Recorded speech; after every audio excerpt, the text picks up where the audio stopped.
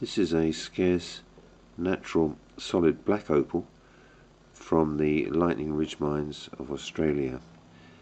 It's a reasonable size, it's 2.55 carats, and as you can see, solid black background colour, large blue and turquoise flashes at the bottom, and then at the top you've got these little pinfire flashes of blue, green and red that appear as it's turned in the light.